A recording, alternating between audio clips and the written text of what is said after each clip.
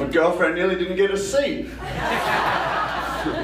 Thanks for coming, everybody. Really appreciate it. It's such an honor to be on such an incredible cruise with such incredible people. I've had so many good conversations and met so many cool people. And I just want to say thanks to everyone who made my experience so awesome, and I'm sure there's so many people here who made it awesome for each other, so let's all just give ourselves a round of applause.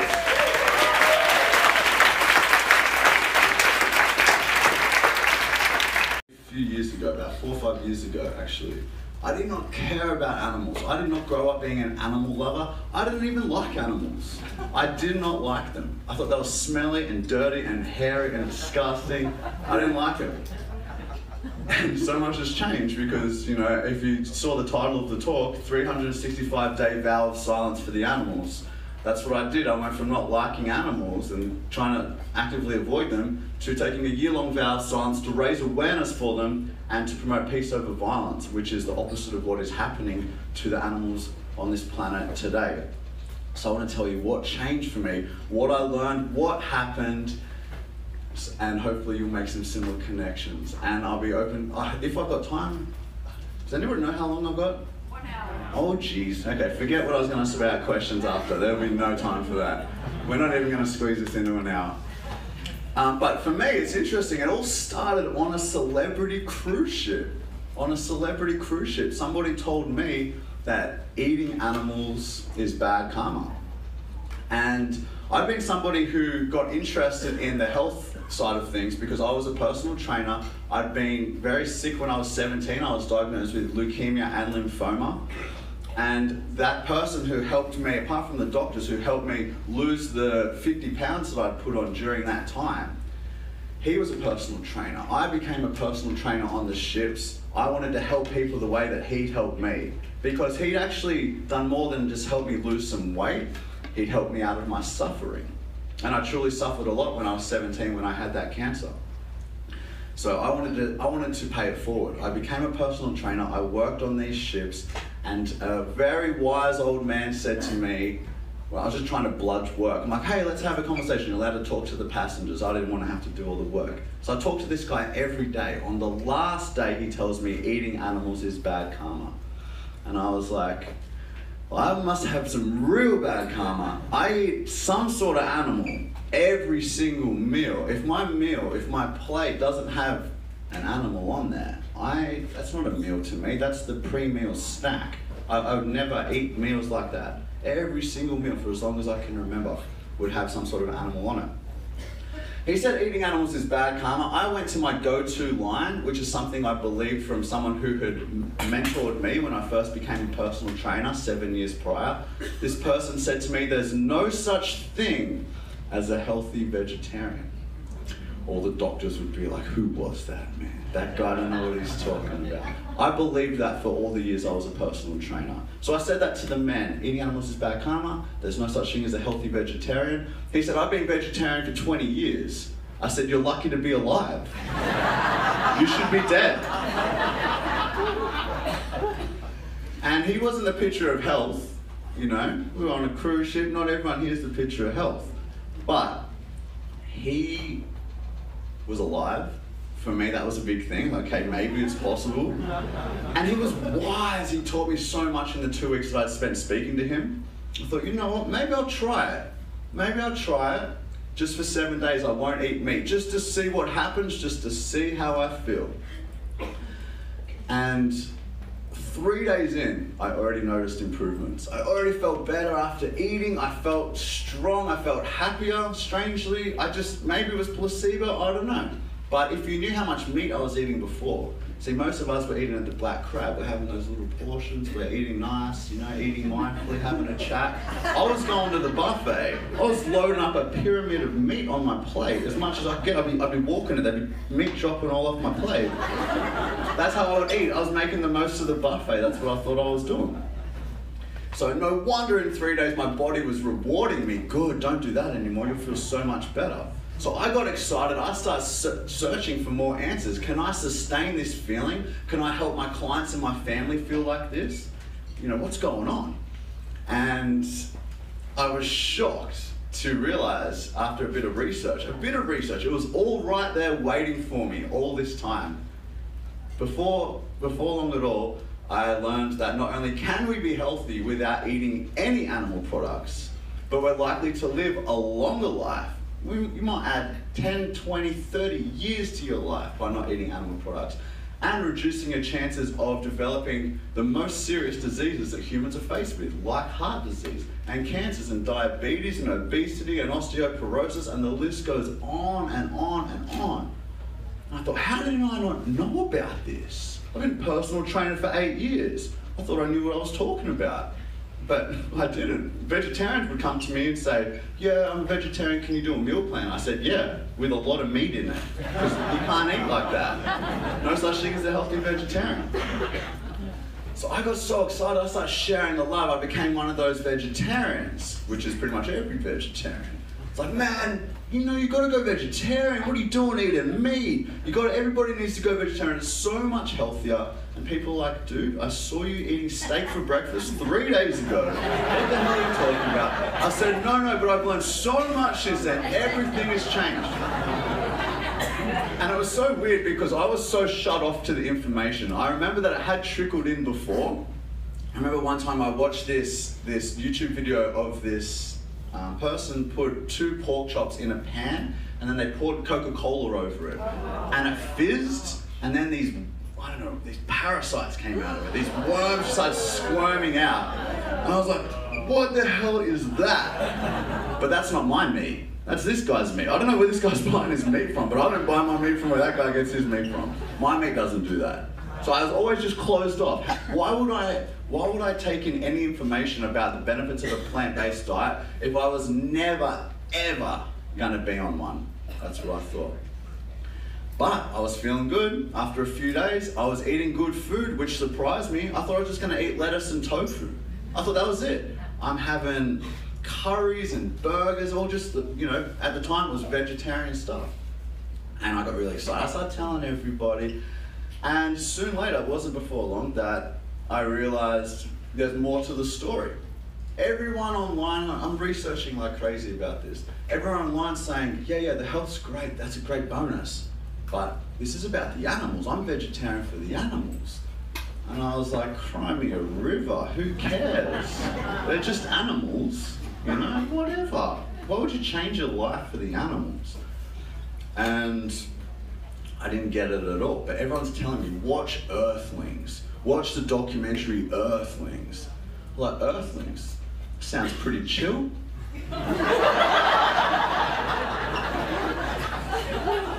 It's not chill.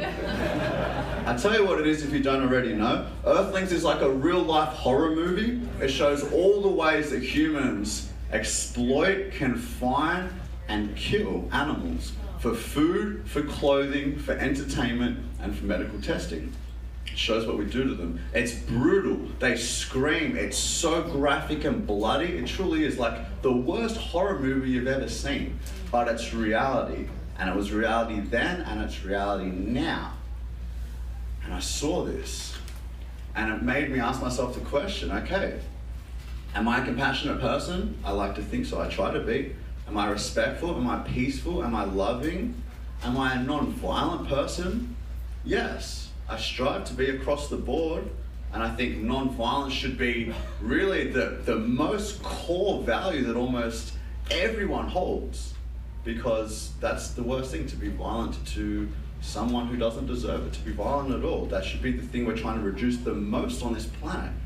Unnecessary, easily avoidable violence. I asked myself the question, if we don't need to kill and eat these animals to survive and thrive, which I just learned, then what do we do this to them for? I thought there must be a good reason, because everybody hates animal cruelty. And most people love animals. 98%, 99% of people would say, I'm against animal cruelty. I think unnecessary animal cruelty is wrong. So, okay, that's what I believe too, but what I'd learned is that I was still contributing to it in a massive way that I'd never really considered before, because I always thought it was necessary. In fact, my brother showed me slaughterhouse footage once. He said, "You'll never eat meat again." And I watched it and I said, That's sad for them, kind of. I really didn't care that much, to be honest. I felt nothing. I felt nothing when I saw that slaughterhouse footage. Because then I said to him, if you want to feel guilty about that, that's fine. But I'm not going to feel guilty about being a human. I need to eat meat to survive. Totally different perspective when I watch Earthlings.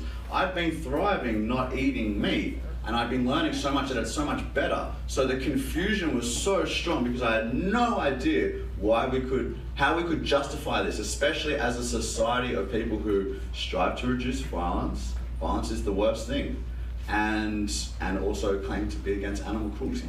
So I was really confused. So I was vegetarian in that moment for a whole nother reason, for the animals. So I started telling everybody that. You know how I was telling you that I was vegetarian the other day for health? There's so many benefits. I've learned 100 more. I can't wait to tell you them all. But have you ever thought about what happens to an animal before they become that neatly wrapped package on the supermarket shelf? And most people were like, don't tell me, man. I don't want to know. Don't spoil my dinner. And I was like, I'm gonna spoil your dinner. You telling me the other day you're against animal cruelty, I'm gonna spoil all your meals. And this Indian man who I met on the cruise ship, he wasn't done with me, you know. That was like the last day. After 2 weeks of speaking to him, eating animals is bad karma. He also told me after I said, how do you know all this information? He's so wise. He was like an Indian guru kind of style guy. Reminded me of the Buddha. And he said, I said, how do you know all this? He said, meditation. I was like, oh yeah, cool. Like, so you just sat in the corner and closed your eyes and you figured it out. And he's like, yep. All right. Suppose I should do that then. So I book in for a meditation course. And you know, most people, maybe they start meditation, all right, I'll start. They do 10 minutes in the mornings, whatever. I book in for a 10-day silent meditation course. You don't speak for 10 days, you meditate for 10 hours a day. I don't know what I was thinking on that one. I get off the cruise ship, I get home, everyone's calling me, are you okay, man? I'm like, what? Yeah, what do you mean? We heard you went vegetarian. You're going to be vegetarian soon too. I'm going to watch this documentary with you, going to change your life forever. And I get onto the meditation course and I'm meditating. Day 1, day 2, I'm in pain, I'm hating it, it's the worst thing I've ever done. Day 5, I'm like, okay, 5 more days, you can get through this. And halfway through day 5, I have this very strong sensation come over my body. I didn't know what was going on. And eventually it passed, and I started thinking, what the hell just happened? And it was like my body was trying to get me to speak. It was like something needed to come out of my mouth and I needed to speak. And I just observed it, did the practice, did the technique, and I started thinking, whoa, I haven't spoken in 5 days. That's pretty cool. I wonder how long I could do this for. Imagine doing another week. Imagine doing another month. Imagine doing a whole year. And the problem with meditation, the danger that they don't warn you about, is that when you meditate, you get real positive and all your ideas seem like good ideas. So I'm like, yeah, of course. Year-long vow of silence, it's a great idea. I'm thinking, but how am I going to make this work? I can't get home from my cruise ship and be like, guess what, everybody, I've gone vegetarian. People were freaking out, actually. Something happened to them on that ship. I can't get back from the meditation and be like, one more thing, not talking for next year. Then we're going to be like, has he been? Is he? So I thought I need some sort of reason. I need some sort of, what can I do this for? Maybe I could do it to raise awareness for something I care about. What do I care about? Well, my passion for helping others, especially since I was sick, was very strong. That's why I was a personal trainer. I really loved my job. But my newfound passion for speaking up for the animals was very strong. Because what I felt like had happened is I had awoken to a massive, massive injustice happening everywhere that almost everyone is a part of, me included, for all those years until just a few months prior to this moment. Everyone. And the victims of violence are right in front of us 3 times a day and we don't even see them. We don't even see it like that. And this is the longest lasting form of oppression of all time. We have the greatest number of victims by far. By far. So I felt like I'd woken up to the biggest thing happening on this planet in terms of violence. I still agree with that. And it made me feel like a duty to tell others about it, you know? So I thought maybe I could do this vow of silence to raise awareness for the animals. They're voiceless, I'll be voiceless, that works, good enough.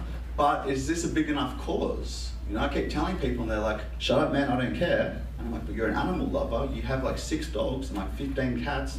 Why are you eating cows? And I thought, okay, I need to do more research. Maybe I'm missing something. Maybe it's not as big a deal as I thought. I look into the reasons why people consume animal products. I learned that the best justifications we've got are taste, habit, tradition, and convenience. Straight away, I knock all them out. None of them are good enough justifications for the horror show that we inflict on the most innocent and vulnerable beings. I start looking, maybe it's better environmentally. Maybe we have to eat animals for an environment. I straight away learn animal agriculture is the leading cause of most of the destructive things happening to our planet today. Leading cause of deforestation and species extinction, habitat loss, ocean dead zones, greenhouse gas emissions, water wastage, water pollution, land usage, and the list goes on and on and on. They estimate by the year 2048 there'll be no fish in this ocean, and there are more greenhouse gas emissions produced by the methane that comes out of cows than by every single transportation device on this planet. I thought, okay, well, it's definitely not better for the environment. In fact, it's crucial that for the sustainability of life on this planet, we change and we do rid of this completely. Otherwise, we're just going to get ourselves into a point where we are going to war over water in countries that currently are affluent and have no issues like that. I go back to the health where I first started. I got so excited the more and more I learned about the health benefits of not eating animal products.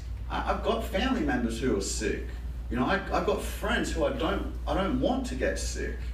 And I thought this is such a powerful tool. Simply changing what we buy at the supermarket can add decades to our life and reduce our chances of getting all these diseases and suffering and getting on these medications and getting our chest opened up and all these very real issues that the majority of people we know will get and die from decades before their time when they didn't have to. This is what the majority of people are dying from. I was so excited to learn about that. But the biggest thing that was pushing me was the animals. I kept coming back to the animal issue. Because what we're talking about, we're talking about the animals. We're talking about over 1 billion, 1,000 million animals, land animals, every single week that are being mutilated and tortured and killed for foods and products that not only we don't need, but we're far better off without. And it's over 1 billion land animals a week. It's about 76 billion land animals a year. And it's about 2.7 trillion sea animals. Now, we all have our biases because of the conditioning. We need meat for protein, we need dairy for calcium, fish don't feel pain. There's a lot of them. There's a lot of reasons why we aren't already onto this, because we've been conditioned to believe a certain way, just like I was, just like everyone I speak to is. We all believe, even all around the world, we all believe the same lies. For doctors to actually be telling people, no, you must eat meat, go back to eating meat. If you got a little cold, go eat more meat. This is a really serious problem that the people we go to for our medical advice are telling us to eat the very things that are making us sick and killing us. They don't know. So we're talking about trillions of innocent beings killed every year. And these animals, we think they're so different to us, but they're not. We are animals too. Humans are animals too. We all feel pain and suffer, want to live and don't want to die. That alone, that similarity alone, should be enough reason for us to respect their lives and let them do what they want to do without ending their lives prematurely because we feel like a snack. That alone should be it. But we have so much more in common. We all have a heart, we all have a brain, we have eyes, ears, nose, mouth, we have a family, we have communities, we communicate. Pigs They have 30 different expressions with their mouth, and when they add their body language, it goes up to 90 different ways of communicating with other pigs. All animals are like this and have their ways. Humans obviously think we're up here. Because we're humans, we want to think we're the best, and we do some incredible things. But we should never judge other species based on, can they do a great math equation? Can they do an incredible orchestra? Can they go on a cruise ship?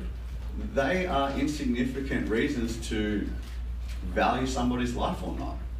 All species feel pain, suffer, want to live, and don't want to die. And that's all that really matters. They all care for their young. They have so much in common with us because we are them. They are our brothers and our sisters. We've waged a war.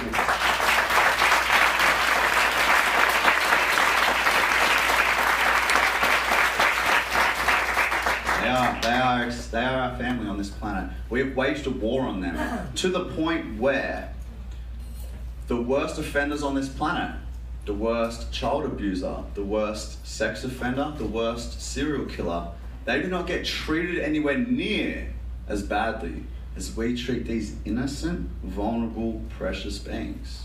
Not even close. So I was like, right, I'm all in. This vow of silence, I've got 2.7 plus trillion reasons to take this vow of silence for the animals. And I started doing more research. I knew, people always ask me, where do you get protein? I'm like, oh, I don't know, try lentils. People were saying, what about humane slaughter? I was thinking, maybe that's better. Like, I had no idea then. I had all the same questions too. I realized I had to research. And I started getting the answers. Where do you get protein? Protein is found abundantly in all plant foods. If you're getting enough calories, by default, you're getting enough protein. The benefit of getting protein from plants is you get it without the cholesterol, the saturated fat, the hormones, the high concentrated doses of antibiotics and pesticides, and so many other benefits. People are saying, what about humane slaughter? There's no humane way to kill somebody who doesn't want to die. How can you compassionately, which is what humane means, how can you compassionately murder? That's what it is. We call it slaughter, but the action is the same. Deliberately taking the life of someone who did not want to die. Basically murder, I don't see any difference. Any difference. Apart from species, the action is the same. How do you compassionately murder? Can you compassionately abuse a child? Humane child abuse? No. And we can't humanely murder either. I got a brother who I love, and I treat him well. I have every single day in my life. I let him free range all day long. And then one day, in his sleep, boom, didn't see it coming, didn't feel a thing. Can I say to the judge, relax, humane murder, never heard of that? And he's gonna be like, what the hell are you talking about? 20 years, hopefully more. Same with the animals. Humane slaughter, what an oxymoron. Those words do not belong together. And they've done such a great job of convincing us that they do. No, you can be an animal lover and pay for them to get stabbed in the throat. Of course you can still be an animal lover. Doesn't sound like an act of love to me. Doesn't sound like an act that anybody I know ever in my life would be okay with if they really thought more about it, because almost everyone I know are peaceful, non-violent people, actively avoiding violence or trying to stop it if they see it. You see an animal getting abused, you go over there and help it. Hey, what do you think you're doing? That's what we do in the morning, and then later in the day we buy a bacon burger, and what we're doing is the total opposite of what we did. We're saying, hey, can I have a bacon burger? What you're really saying is, hi, can you forcibly impregnate an animal and then breed them and take the babies away from the mother, and then when the mother's fat enough, can you murder her for me and then chop her up into pieces and put her in a packet of plastic so I can make a burger out of it? Like, that's what you're asking for if that's what we're buying. It's not just you're buying a packet, you're paying for everything. You're creating a demand for animal agriculture, and animal agriculture is inherently cruel and immoral. There's no nice way to do it. There's no humane murder. There's no free range. Free range isn't the answer. That's like saying that you can have slaves as long as they have a lot of space. No, they've got a nice room. I don't see the problem. We play music for them every day. No, it's not about looking for the right way to do the wrong thing. The lesser of two evils is still evil. Yes, it's better if we don't torture them first. That's better. But murder's still wrong. Murder's still wrong, especially when it's completely unnecessary and avoidable. So I start learning the answers to all these questions, and then finally I realized in a moment, because I was talking to my cousin, she said, "What's this vow of silence you're doing?" You know, skeptical, as everybody was, as I was too. "What's this vow of silence you're doing?" I said, I'm going to take a vow of silence for the animals, travel around Australia and write a blog, and hopefully some people are interested in that, and I can teach them some things about the stuff I'm passionate about. And I was telling her what a great thing I was about to do for the animals while I was eating a piece of cheese. And the only time I've been glad that the dairy industry is so good at keeping secrets, because I thought, okay, I know I'm being a hypocrite right now, but she doesn't know I'm being a hypocrite. But the thing is that there is at least as much cruelty in dairy, in eggs, in leather, wool, silk, in all animal products. In all animal products. It's easy to see with meat. It's been cut off someone's body, and they are a someone. They're not a thing. They're a someone. They're an individual. Each animal, like us, is an individual. It's been cut off someone's body, put on a plate. Obviously, they suffered and died. When we're talking about eggs, when we're talking about dairy, it's in this nice bottle, this nice carton, I should say. On the front, there's a little picture, happy-looking cow, usually a cartoon. And yeah, that's what we drink. It's normal. We should be drinking the basically breast milk of another species, a bovine species, that is made to grow a tiny little cow into a huge cow very quickly. You know, we're taught that, yeah, that's normal for us. Camel milk, no thanks. Dog milk, are you kidding me? I'll have another glass of cow's milk though, every day on my cereal. And I realized, well, am I against some types of animal cruelty or all types of animal cruelty? It didn't really make sense to me to pick and choose. Am I against cruelty to the animals that are killed for meat? Am I against cruelty in general that I can avoid? Of course, it only makes sense to have a consistent stance. And that's when I realized, oh man, I think I'm becoming a vegan, which was scary. Like, holy shit, how did this happen to me? A few months ago, I didn't even like animals. Now I'm becoming one of these vegan extremists. Like, wait, I'm just pacing my steps back. Where did I go wrong? Something went real wrong somewhere here. It was the only thing that made sense. I'd always thought vegans were extreme. Probably because one day my friend had come up to me and he said that our mutual friend Grant has gone vegan. I was like, what the hell's vegan? He said, I don't know, man. He doesn't sit on leather couches anymore. He used to always sit on couches. That's so strange. Vegan. Someone who doesn't consume any animal products. Someone who doesn't support any animal exploitation. Someone who does not support the oppression and the violence that we do to these animals. It means you don't eat them, it means you don't wear them, it means you don't use them for medical testing or use products that contain them. Places that are entertainment for them, we avoid it. You know, we could have gone to there's probably, I mean, when I used to be on the cruise ships, there was those dolphin, they're in the pools. I was there like, oh yeah, no, you guys have, I didn't go, like, you guys have a good time. Didn't really see an ethical issue about taking a dolphin from the ocean, from their family, and putting them in a pool, a chlorinated pool, so that we can get selfies with them. Didn't see an issue. Like, there's a big issue there.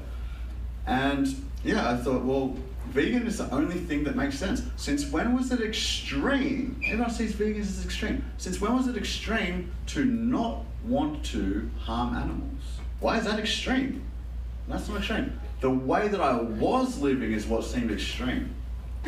Extremely cruel, extremely violent, extremely unnecessary. So like, okay, I gotta be vegan, wasn't excited, didn't think I was gonna enjoy it, and I didn't for a while. I had no idea what I was doing. I made a green smoothie one day, and I was so afraid of not getting enough protein, I chopped up a block of tempeh, raw, dropped it in. Okay, I said one day, but that happened for about 2 weeks. And then I was like, surely there's a better way to vegan. There must be a better way to do this. And then I started looking into recipes. First thing I learned was a banana ice cream recipe. Blend a few frozen bananas with soy milk. That's the whole recipe. You can make the most delicious ice cream you've ever tasted. Why didn't we learn that day one of primary school, little kids school? That should have been the first. I wish that was. I would have saved myself so much hassle getting in the tub of ice cream. That's so healthy. I started learning that we can have every single meal that you already love, but a vegan version. Vegan burgers, vegan cheese, vegan chocolate, vegan ice cream. I had a vegan steak the other day, and it was the best steak I've ever had. Vegan, you name it, burritos, nachos, whatever. There is a vegan version of all your favorites. You can get the meat, you can get the cheese, you can get the ice cream. If that's not available near you, it doesn't even matter, because there's millions of recipes at a click of our fingers away that are easy and simple and healthy with ingredients that you can find anywhere. How incredible is that? How privileged are we to be able to so easily reduce so much violence? Wow, we are empowered, because this happens because of us. We create a demand and they fill it with the supply. And it can end because of us. As soon as we start doing this is how easy it is. This is the funniest thing. You want to go vegan. You're like, how am I ever going to do this? You go to the supermarket, same one you already go to. You walk down the aisle, pretty much the same one you already go to. And you go to where the milk's at. You reach for the cow's milk, and then you remember that you're not actually a baby cow, and you shouldn't be drinking cow's milk. And then you just go like this. It's subtle, but watch. That's all you have to do. And the soy milk's right next to it, and the almond and the coconut and the hazelnut and the oat milk and all the milks. The plant-based milk section there's so much good stuff there. Don't drink that violence and cruelty milk that is also so unhealthy for you and destroys the planet. That's all you gotta do. Soy milk's more delicious, it's sweeter, it's nice. And there's so many good ones if that's not for your taste. So I'm like, all right, I have to go vegan. I didn't go vegan. I worked on it, I kept doing well, and then slipping up, and then one day I just said, that's it. I'm tired of these slip-ups, which are actually quite deliberate. I don't want to do that anymore. I'm gonna make a decision, a vow. From this day on, no more. I will not deliberately consume any animal products again. And that same day was the day my vow of silence began. 365 days traveling around Australia, no speaking, to raise awareness for the animals and promote peace over violence. Now, can someone tell me how long I've got? 10 minutes. Oh my Lord, I just started on the vow. See, this is what happens. 18 minutes. 15. I got 18 minutes. I got 18 minutes? Okay, a little bit better. A little hurry? It's a whole year, man. It's eventful. All right, so I started traveling. The first thing I wanted to do was meet the animals that I was raising awareness for. So I go to a sanctuary. I'd never been around a chicken, anything. Only my dog Bruce. At the time, I didn't even really like Bruce. I was still figuring it out. I didn't do it because I was an animal lover, I tell you that much. So I get to this sanctuary, this woman showing me around. Here's Harry the horse, here's Peter the horse. I was like, okay. And voiceless, obviously. And then she tells me about all the chickens. Sally, Jasmine, Jemima, there's like 30 of them. I'm going, come on. In my head. Every time I talk, don't worry, I didn't slip up. Okay, actually I did slip up about 4 or 5 times, but they were all accidents. Just so you know. One of them was when I was sleep talking, and I woke up and I'm like, who the hell was that? She's telling me all the names. I'm like, how do you know all the names? They all look exactly the same. And why would you name them? They're just chickens. And I mouthed that to her, like that's how I was talking like that, trying to, and writing things down. She looked at me like, they're all just chickens, And you know how there's those people who really love cats and they have 45 at home? People like that with chickens too. This is one of them. Is this the voiceless guy for the animals? Like, what's he talking about? She said they're all individuals. They all have their own thing going on. Sarah, she's so sweet. Give her a pat. She loves it. Stay away from Jasmine. She'll rip you to shreds. She doesn't like men. Which one was that?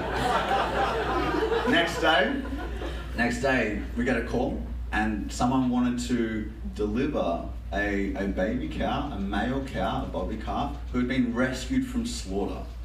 I thought, wow, this is incredible. I mean, yeah, of course. So they bring this cow in the back of this station wagon. We open up the back, and he's in there. He's this big. He's the tiniest cow, just born like a day ago. most beautiful, gentle animal, big, beautiful eyes and eyelashes, just soft, just the cutest thing. And I don't get like that, but I was like, oh my God. And then we get him out, and it's a very hot day in Australia. So we're already hot. This little guy, he's panting, and just looked like he was really struggling. Eyes weren't kind of rolling back, and it wasn't good. And you know, we're really working hard to try to get fluids in him and get him healthy and whatever else we had to do. And this is the first time that I'd ever seen a victim of the dairy industry in real life, not just on YouTube, witnessing it with my own eyes. This is a baby, fresh from the mother's womb, and his umbilical cord's still hanging there. Like, this is a fresh being, a fresh member of our family, a fresh member of the sentient being family on our earth. And he'd just been ripped from his mother. And this is what made it real for me, because I saw him and I heard that he was on his way to slaughter, where all his brothers went.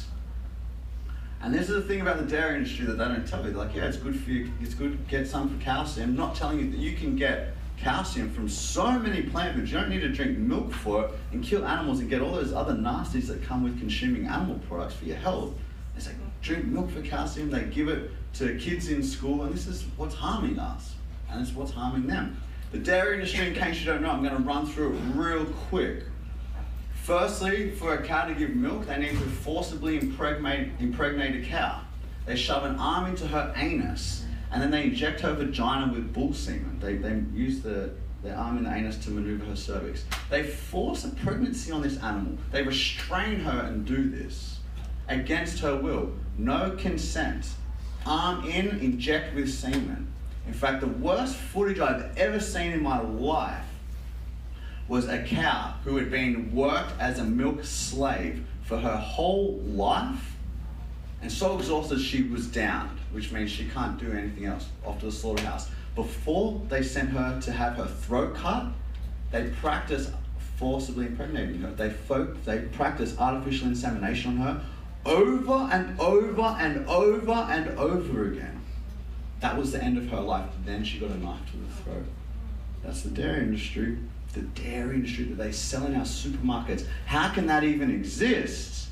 How can that be right next to the soy milk? Such a violent disgrace of a product and disgrace of an industry. They forcibly impregnate them, they give birth. After 9 months, just like a human, and then they take the baby away from them almost straight away. And I've seen this happen with my own eyes in Israel. And the mother chased the guy out of there. He put the baby in this wheelbarrow with a cage around and then wheeled him out. And the mother's chasing after. The babies obviously don't know what's going on. They're scared. And the boys, because they will never produce milk, they're sent to slaughter. They're not profitable for an industry that sells milk. They send these baby boys to slaughter. In Australia alone, it's 700,000 roughly male calves every single year. 700,000 babies. They send them to the slaughterhouse, they shoot them in the head with a bolt gun, it pierces their skull and pierces into their brain. It doesn't kill them. And then they get hoisted upside down usually, and then they get their throat cut open. That's usually what happens. That's what they call humane slaughter. The same thing happens to the girls eventually. First of all, they get treated just like their mother did when they're old enough. Forcibly impregnated, babies taken, used as milk machines over and over and over, and then they repeat the process, impregnate them again, take their babies, milk machines, for 5 to 7 years. They do that usually yearly. They can live 20, 25 years old in nature. 5 to 7 years is all they can do in the dairy industry. After that, they're sent to the slaughterhouse. At the slaughterhouse, they'll be humanely murdered with a shot in the head and they have their throat cut open, just like their baby boys did. That's the dairy industry, that's what happens. Now, if you find a farm where some of those things don't happen, it is not right to take milk from a mother against her will that was made for her baby, and even if it's the most free-range, organic, grass-fed operation, and they get belly scratches every day, they all end up at the same slaughterhouse. They all end up there. That's one thing you can never avoid when we're consuming animal products. They're all going to get slaughtered. Wool, leather, silk, whatever it is, that's where they end up. this got me very passionate. I spent 6 weeks with this baby. His name's Rupert. I spent 6 weeks with him looking after him. And it was so cool to finally have an animal that I could spend all this time with and look them in the eyes and realize that this is a someone and not a thing, and that I could make this connection with and see, you know, that they were trying to communicate things, they were trying to tell me things. He was pining for his mother. All he had was me. That was a bit sad. I had a plastic jug. I didn't even really like animals that much at this time. This rubber teat, and I'm giving him this milk, and I'm like, I'm the best you got. This is sad. It was worse for his Rose. 6 weeks with him. On the last day, I wanted to say goodbye to him. He's over the other side of the barn. I couldn't talk, so I just telepathy. I'm like telepathy him. Telepathy. That's what it is. I'm like, that doesn't sound right. Telepathy. I'm looking at him, telepathying him. And I was like, Rupert, it's been so good getting to know you over this 6 weeks. I've learned so much, and I'm so grateful for the experience. You've taught me a lot. It's time for me to go now, but you're in good hands. I'm so sorry about what happened to you and your family, but we're working on it. And he's looking at me the whole time. And then he starts walking up to me. And the way that he had treated me was different to anyone else, because I was the guy with the milk. So he just always headbutt me. Everyone else would give a pat, licking and whatever, but me, it's just constant headbutts. That's what they do to their mum. They headbutt their mum's udder to let them know that they want milk. So he's always headbutting me, slobbering on my pants. So he starts walking, and I'm thinking, oh, here we go. And he comes up and he does something that he's never done before. He comes up to me and he starts just nuzzling his head on my leg, just looking up at me. And I was like, whoa, what's happening here? So I bend down just to see how far I can push it. I'm thinking I'm going to bend down to pat him and he's just going to knock me over. I bend down. I'm just looking at him. We're looking at each other like, I can't believe this is happening. I'm thinking, we're having a moment here. Me and Rupert. And it made me think, whoa, what do we know about animals? We think we know a lot. We do know a lot. We put them in a box though. They are intelligent in ways we maybe will never be able to comprehend. They are fascinating beings, just like we are. We're all intelligent in our own ways. You know, Einstein's got a good quote that I'm going to get wrong, but it's something along the lines of, if you judge a fish by its ability to climb a tree, he will for his whole life believe that he is stupid. We're all special and different.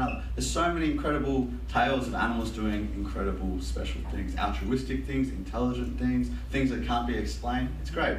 So it made me have a more open idea of who they are, you know, and what they're capable of. And I'm not saying that he heard me.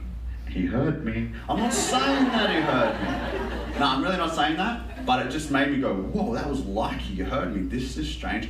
And who knows, maybe they're so connected, they're so much more connected. We're so caught up in all our distractions and our thoughts and our ego and our stuff. Maybe they are more connected and maybe they do pick up on energies more, and maybe he did come to say goodbye. That's what I'm leaning towards, if I'm honest with you. Their owner just leaves work and then they run to the door. It's like, calm down, they won't be here for 30 minutes. But dogs do weird stuff like that, and that's just one example. Okay, how long have I got now? Email him? I have an hour.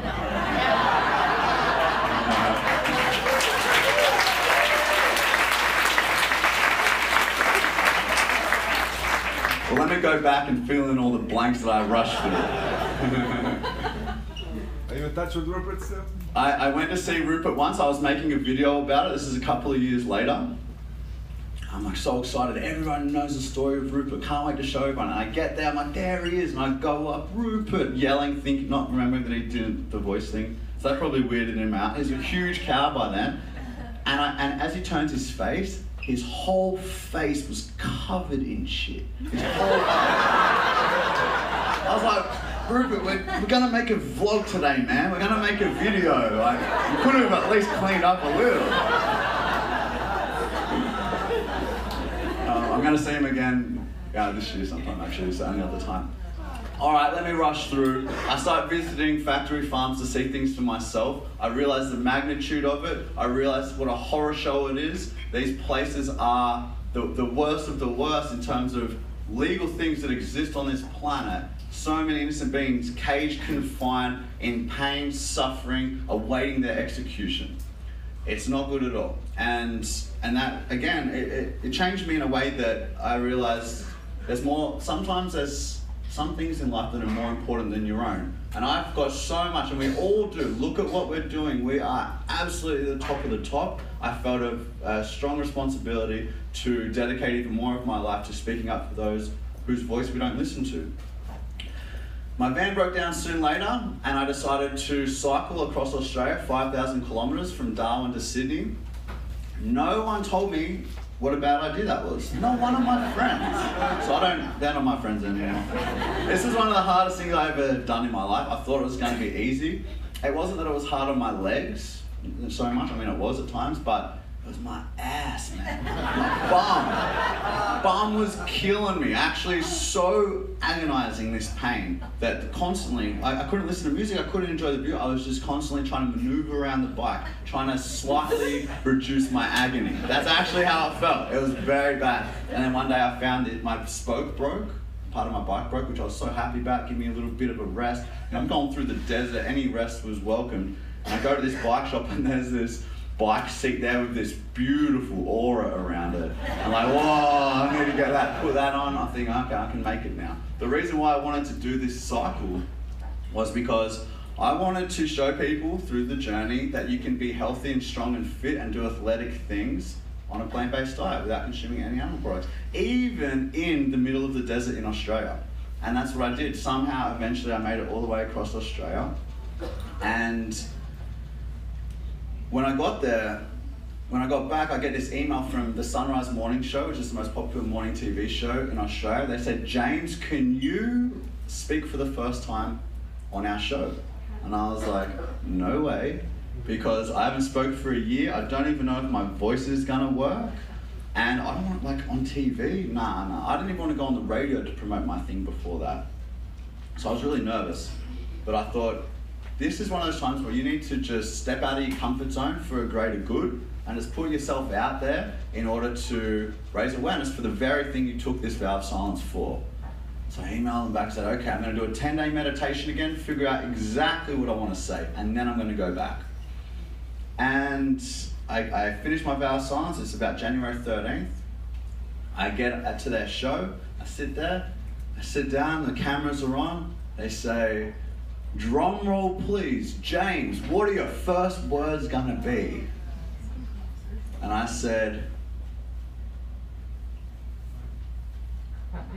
I want you to ask me why.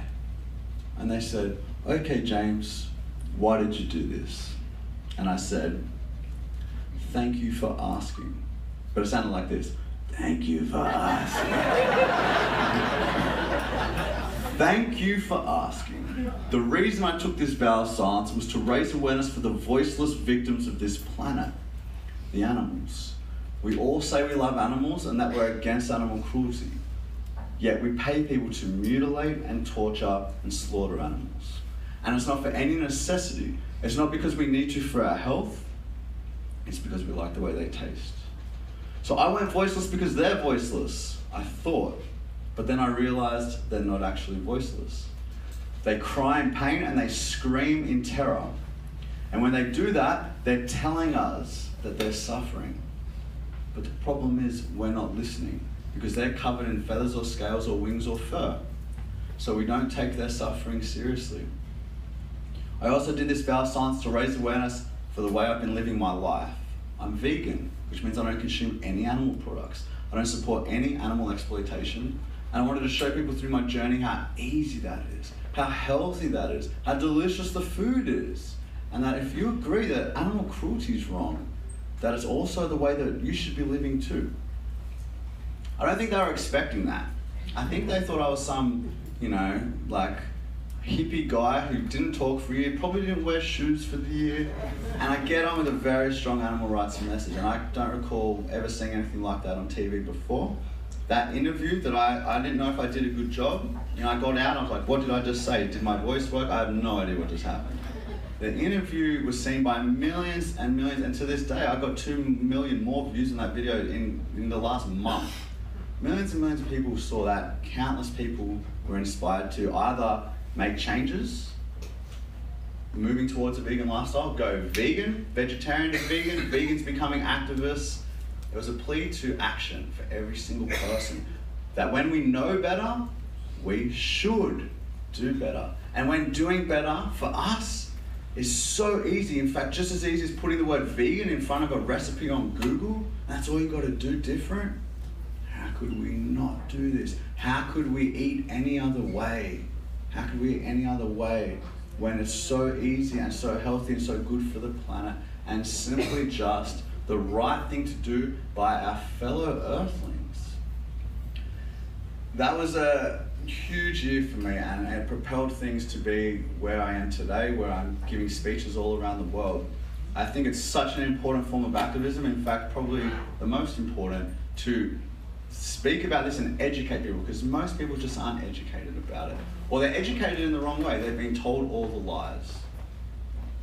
Meat is good for protein and calcium for dairy and humane slaughter and free range and God said this and that, all these things. So I hope that if you came here today and you didn't know some of those things, I hope that you'll take that quote seriously, that when we know better, we can do better. Because your choices are the difference between enslavement and freedom, torture and peace, and death and life. It's very, very serious choices as consumers. And we should make conscious choices so that we can increase the peace and make this world a better place. Thank you very much.